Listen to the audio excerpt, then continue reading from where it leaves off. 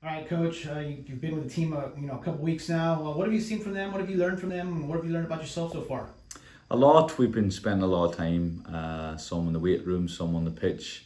And then we've had a lot of meetings off the field. We've been having some meals and stuff together, and some team bonding stuff, and the questionnaires, asking the girls what they want out of their experience, where they feel the team is, what they think we need to work on. It's not just about me and Audra's ideas of what it's both, right? We have our ideas that we bring to the table, and then we want to know what the players think. So a lot of fun, a lot of potential. I thought that when I was offered the job, and happy to say that a month in, I believe the potential is even more than I first realised, and really excited. What do we want to see on Saturday?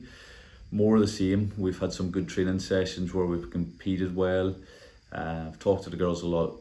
Doesn't matter if it's training, whether it's a game or perceived big game or little game or scrimmage or whatever. We just want to be the best we can be at everything we do, and compete the best of our ability and have fun. So we've been challenging them to do that, and the challenge will be to do it in a game.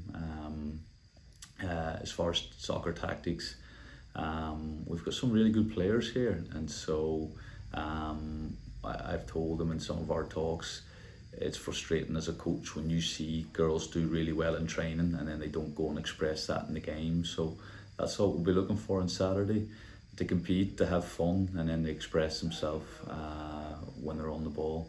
If they do that, I think we'll have another good game on Saturday, and it'll be my first 11v11 with the girls, and excited to see it.